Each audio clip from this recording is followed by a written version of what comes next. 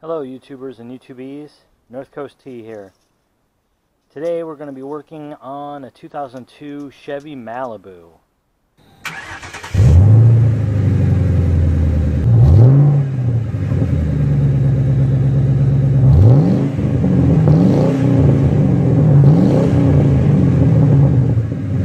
Just picked it up as a winter beater. It's in pretty sad shape.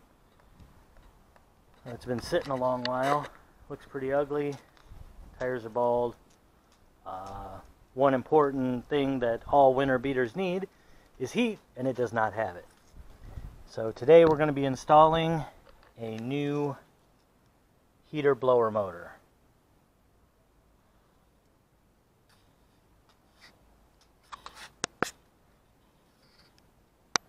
The tools you're going to need for this job are flat blade screwdriver, comes in handy when helping to pry, a 9/32 socket or 7mm, either one works, a 5.5mm, short extension, and a ratchet. We're going to start on the passenger side floorboard. Looks like we're going to take out this 9/32 here, holding on this plastic cover.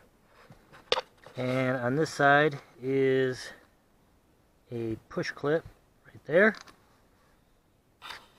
Right here by the light is another 9/32 up inside there.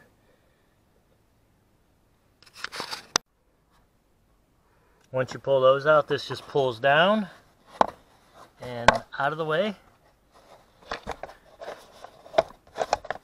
Now what you're trying to look at is your blower motor right up in here.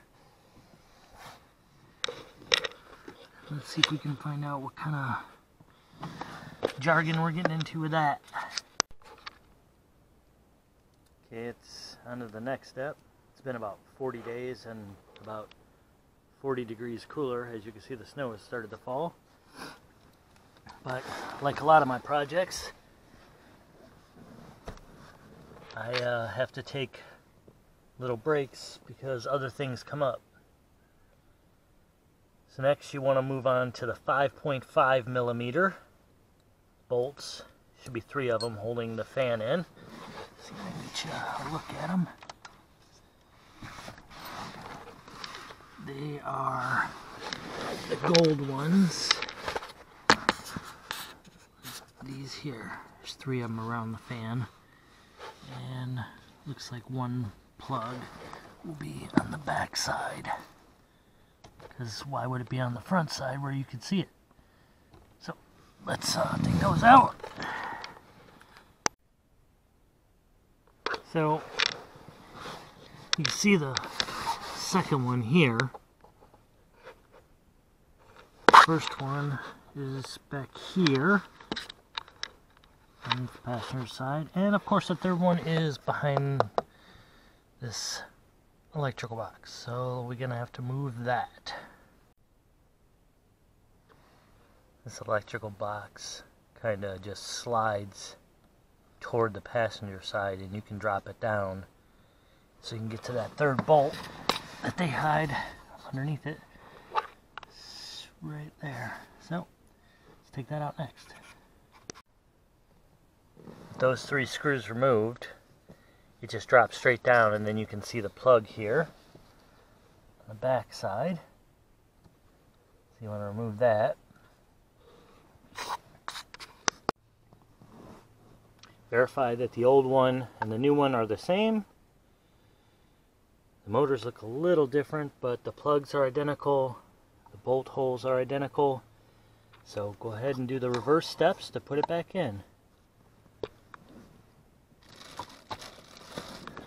See if it works. You definitely want to test it before you put it all back together. So let's see if she works. Look at that.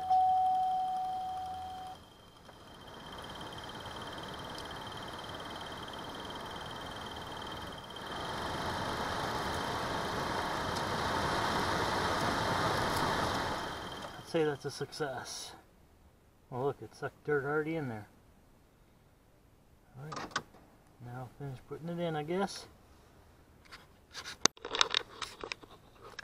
I know I've said this in other videos, but one thing you want to make sure you do is when you have a metal screw going into plastic, you want to run it counterclockwise a couple turns until you feel the screw seat,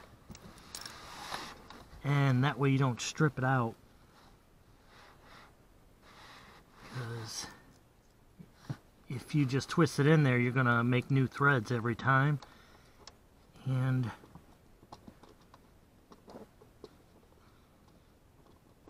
if you make new threads every time, there won't be another place to put threads.